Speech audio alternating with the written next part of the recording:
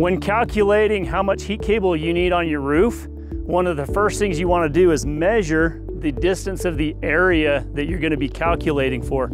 So you'll need a measuring tape, and oftentimes I will capture something like a gutter spike to pull my heat cable, or to pull my measuring tape across, and I'll measure out just shy of the corner of the roof by maybe 12 inches. And right here I've got 14 feet. So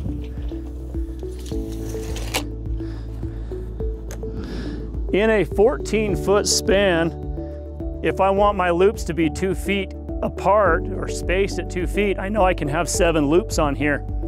So that's going to be an easy calculation. The next thing I want to do is I need to know how high up the roof I need to come. And in this situation, I want to come up 1, 2, 3, 4, 5, 6 shingle exposures and put my clip on the lip of this 7th exposure, which is 34 inches up. The next thing I want to do is actually use something simple like sidewalk chalk that I can mark the roof with. When I start marking my roof, I'm going to set this at 24 inches apart for each loop. Every 2 feet, I'm putting a clip. Now, when I get to a point that I want to calculate how much cable do I need, so I'm going to go up my 7 shingle lips, well, 6 exposures, 1, 2, 3, 4, 5, 6. I'm going to eyeball the center point, and I'm going to put a clip right there.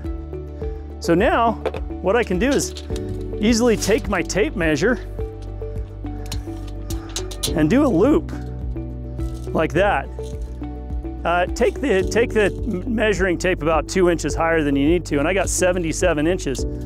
Now at 77 inches, I can easily take that, times it by 7 of those, and I know how much cable I need right here. I'm going to do that calculation right now just for the heck of it.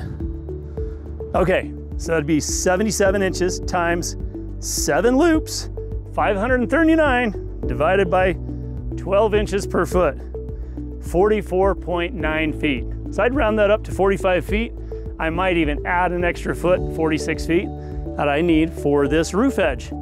That was so easy. Now I could do that again by shortening my size, and if I wanted to go 20 inches, maybe 18. Obviously, I want my loops to fit. So whatever you calculate for your loops, measure 1 loop, multiply it by the number of the loops, you know how much cable you need. Pretty simple.